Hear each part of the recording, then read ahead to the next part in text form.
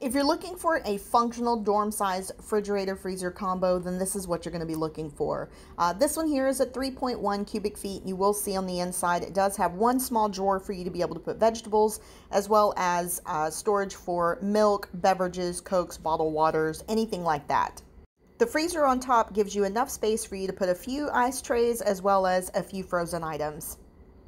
Now, this Frigidaire retro bar fridge has a single door and is 3.2 cubic feet. It does have a very small freezer section on the top for you to be able to put ice packs as well as some ice trays.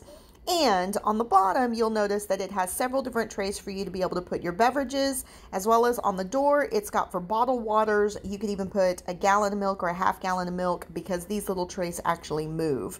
Either way, both of them are fantastic for either a dorm or an office. You just need to decide if you want a single door or the two-door style.